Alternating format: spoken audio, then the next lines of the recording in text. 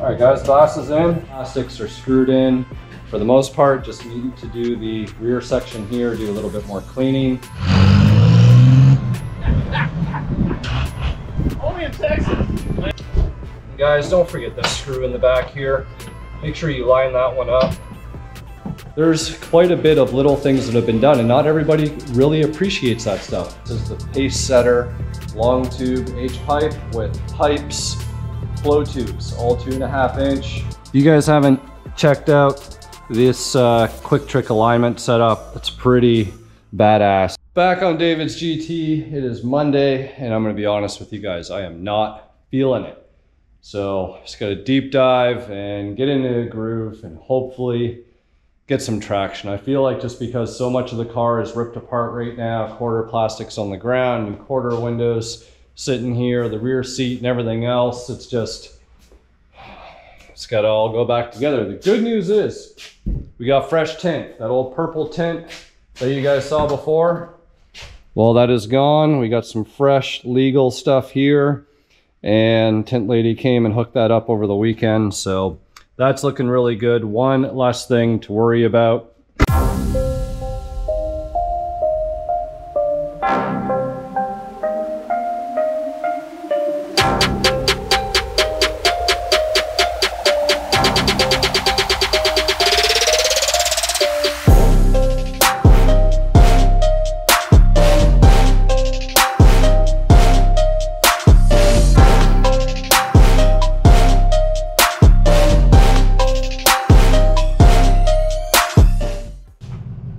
So, got another pack of butyl tape since this is all I had left from my last roll.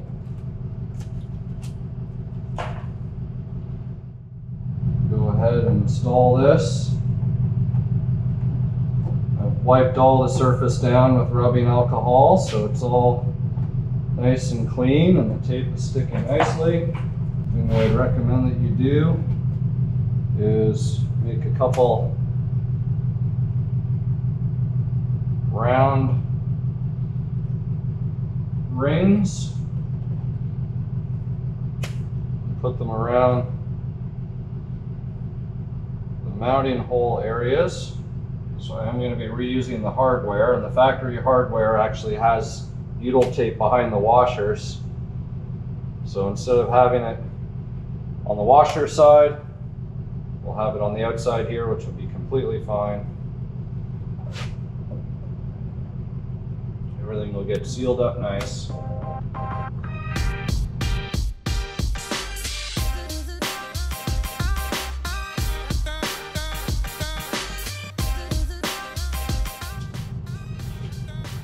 right guys, glasses in. I'll put the nuts on the back, just draw them in slowly, just kind of keep going around until everything is nice and snug. And we should know that everything is nicely sealed properly with the tape. So that's the thing, you want to kind of sandwich that butyl tape, and you don't want to do it all at once with one stud or another. You just want to keep going around, I'd say like 3 full motions. And then once you've done that, your glasses in.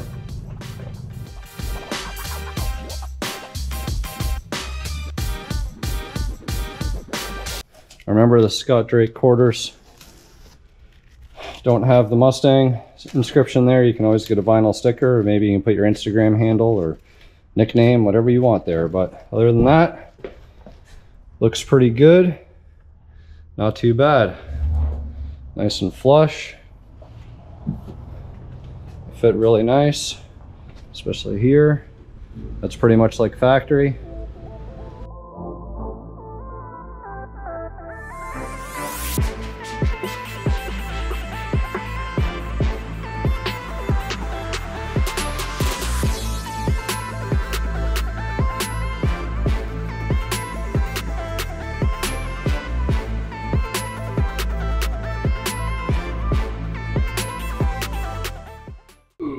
Black Recaros come from? Which ones? Who's in there? Oh, those are fancy from Canada.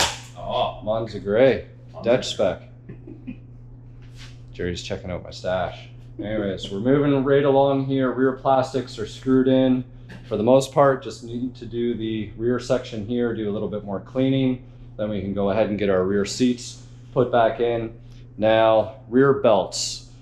Unfortunately, at least to my knowledge, there is no aftermarket rear seat belt for your 90 through 93. You can get lap belts in black. You cannot get the shoulder style belts aftermarket. I think, and I did a test fit, I'm not going to do it in this car because David says that he brings his son around with him for rides and his son sits in the back, and I wouldn't want to potentially compromise safety in a car that's not mine. But I do think, because we got the aftermarket belts up front here, now I took the retractor that bolts in the backside here, and it does fit up there. You can get it to bolt down, you can get it to work, do all its things that it's required to do. However, with this piece, you would have to cut this off and allow this belt to not have this mounting point, because this one is just pure shoulder style. It doesn't have the multiple connection point. The 3-point connection is just a 2-point connection. And this side down here would be fine to bolt down here. And like I said, if you cut this off, I think it would work. It'd be a matter of buying a set of these and trying it out to see if it does, and going from there. Again, it's something that I would do in my own car, not necessarily in someone else's. And David's ultimate decision was to go ahead and leave the gray belts in the car. So maybe we'll find out if my theory works later on. Right now, I'm just actually putting this bottom piece in, and we got the new plastics with the new belts, but unfortunately, they do not come with the little rubber bushings that go down here to keep things from clanking and making a bunch of sound. So this is the piece that you would normally need. And if you don't have them, here's an easy fix. Piece of heater hose, and just cut yourself a little section off that you need, slide it over the bolt, and it'll be on the cheap, and you don't have to worry about putting in an order and waiting for it to come in just to install your seat belts.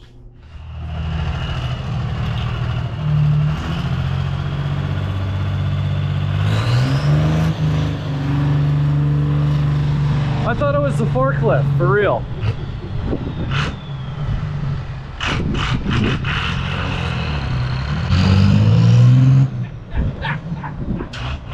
Only in Texas. Well, in Arkansas.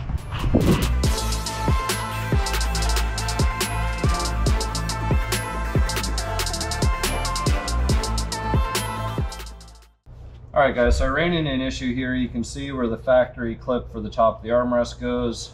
Would normally be on the door panel, and it's ripped that right off. So what I'm actually doing is I have a different clip here that ultimately the position of the hole is a little bit further down, and I've ground off the sides a little bit, and I'm actually going to put it onto the door itself. So I'm just going to sneak it up in here like this, hopefully. And what that should allow me to do is, there we go, clamp onto the door instead of the door panel, and that's actually going to sandwich much nicer. They should have done it this way from the factory. I don't know why they didn't do it that way, but that is my strategy. So now we got a clip that's going to grab that and not the door panel. So let's go ahead, we'll get this guy hopefully on.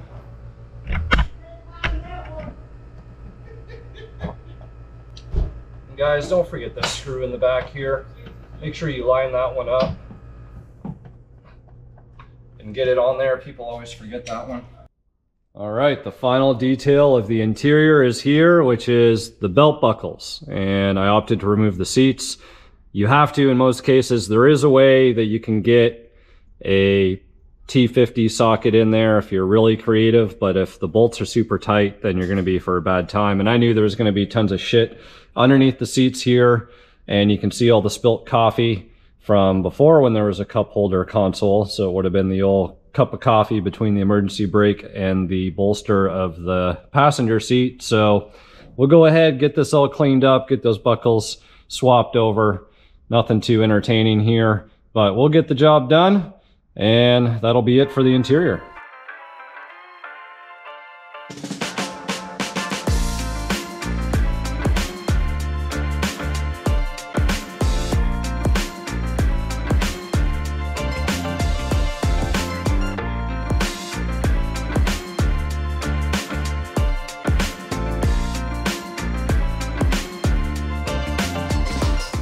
Pretty much got the interior wrapped up here, which is great. I just need to bring the proper LED bulb that goes in the hatch area here, and then we can get these rear plastics bolted in and done.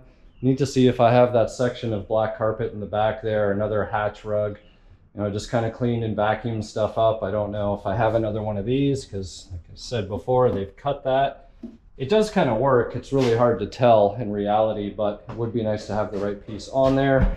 And we got all of our stereo stuff. I've got the proper, you know, little cardboard, flimsy piece of wood tray thing here.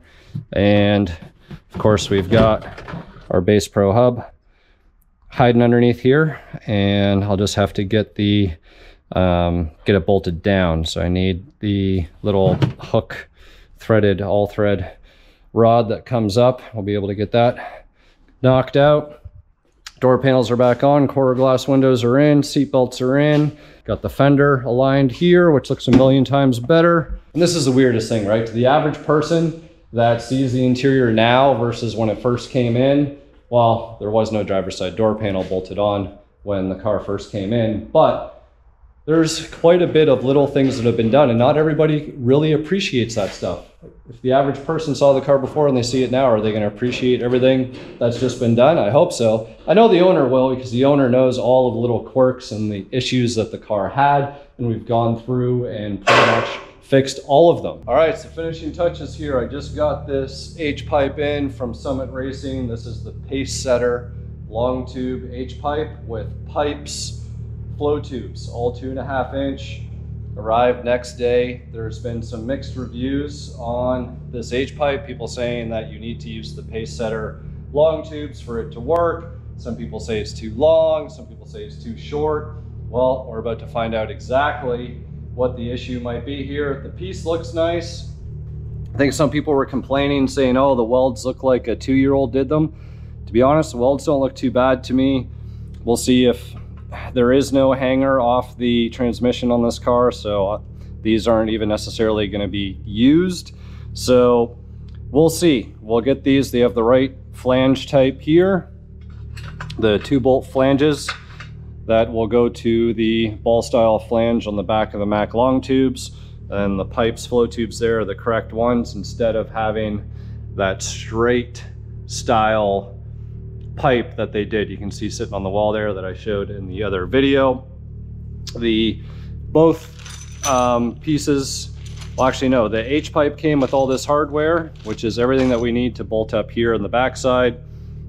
All the flanges came with this setup, and I think it was $250 for the H-pipe and the flow tubes delivered to my door. So I'm going to go ahead now, try and fit this up, and ultimately see if it's going to work for our application.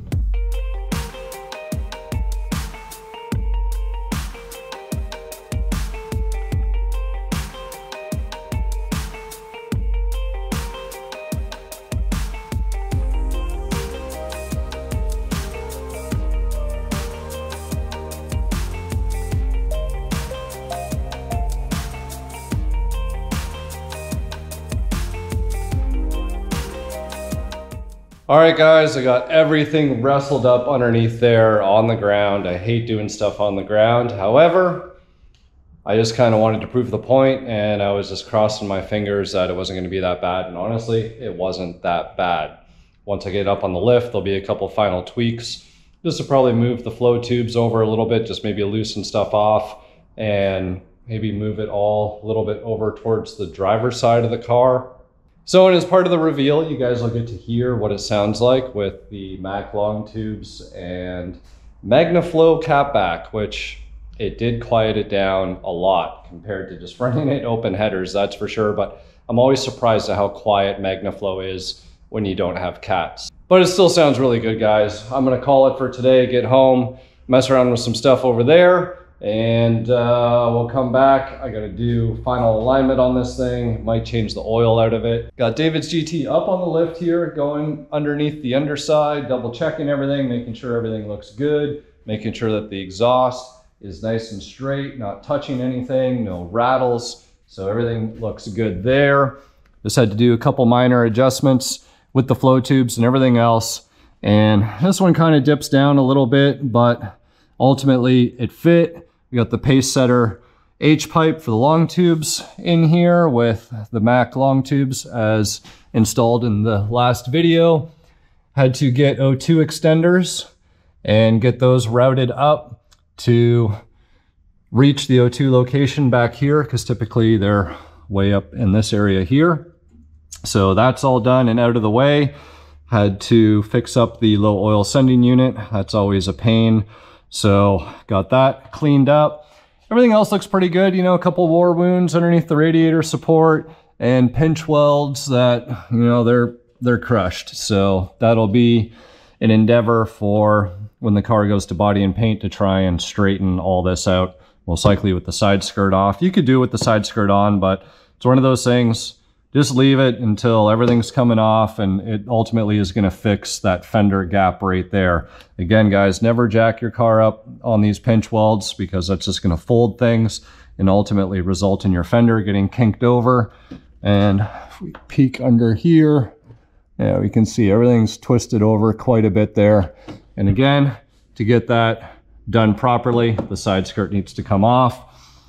There was actually, it looked like someone jacked up on the transmission mount here. Managed to straighten this out pretty good. David had a set of aftermarket transmission mount brackets, and honestly, for what it was worth in terms of straightening this out, we pretty much got it. And just going to tack weld right here just to make sure, because it looked like it kind of pulled away a little bit. So I'll just tack a bead of weld up there. And otherwise we would have had to pull all of the carpet out and everything, and I'll show you guys what those other brackets look like. But for what it is, I think this was the path of least resistance. Everything else checks out good. We have an aluminum drive shaft, energy suspension, transmission mount here, all the tubular K-member and A-arm stuff. The last shop, David told me apparently these weren't even tight, so he had to go ahead and tighten those. That was part of his frustration. So that's pretty much the underside of the Fox, guys. I'm gonna actually pull the wheels off. He wants the calipers painted up red. So you can see all that yellow paint is starting to flake off. So we'll go ahead and give them a coating of paint, front and rear, nothing too fancy. And otherwise, this car is gonna be good to go. Final little review underneath the car here. We got everything all buttoned up, and Ricky actually noticed a very important missing part. They didn't have the nuts on the bottom sides of the crossers for the subframe connectors that go through the rear seat bolts. And funny enough, I had these out when I pulled the seats to do the belts, and there was no nuts laying on the ground. They came right out. So needless to say, nobody had them on there. So we got those tucked up there. Got the cross member for the transmission tack welded up here. So that's all reinforced and good now. MagnaFlow catback proved to be a little challenging, but we got everything straight, not touching, and in a pretty good position. We have to remember, we have Mac long tubes, pace setter H pipe, pipes, flow tubes, and a MagnaFlow catback. So there's lots of various moving parts here, but overall, I'm really happy with how well we managed to get the exhaust tucked up and away in there. And ultimately, if he wants to weld it or get it welded and tweaked by an official exhaust shop, I probably would recommend it, as long as he's happy with everything. That way you're not worrying about the clamps. And we got his calipers all painted up in bright red here. And this was an on the car caliper paint job, because whoever did the yellow painted them on there. There's overspray over everything. So the only thing that really could be done was cleaning them really well on the car. So use some super clean, brake clean, rubbing alcohol, hit them all with a Scotch pad, and any of the loose flaky stuff masked up with some plastic, sprayed with some Seymour MRO, my favorite powder coat in a can, as I call it. Put the heat gun on, and then dabbed on some white paint on the Cobra logo, so things look kind of factory. So it's not a perfect job, but the same time, I'm sure David could appreciate he doesn't want to pay 5-6 hours of my time to completely rip everything apart clean. You're almost better off just buying a new set of calipers at that point. But needless to say, the car can go back down on the ground. The detailer is going to come. He's going to do the inside and the outside. David can come pick it up tomorrow.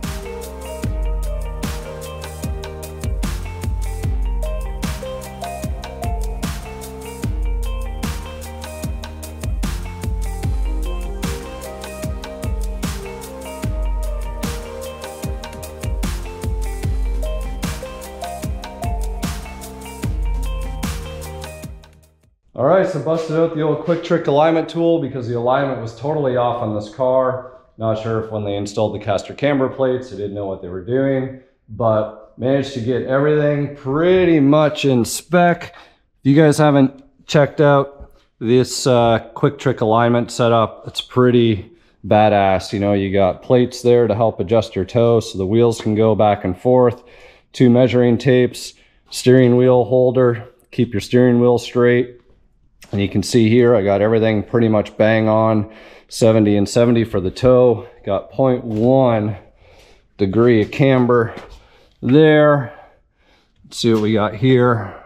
We're right at 0.1. There we go. We got it. So pretty much bang on. Again, guys, this isn't going to be like 100% like laser straight, but I guarantee you one thing, you'll drive down the road straight and you'll probably impress the alignment shop if you take it to one after to validate your work. So can't say enough for this product. I use it honestly all the time, and especially when you're into a lot of low stuff. A lot of guys don't want to touch it, or sometimes you can't even get it up onto the alignment rack. So quick trick, quick tip, there you go.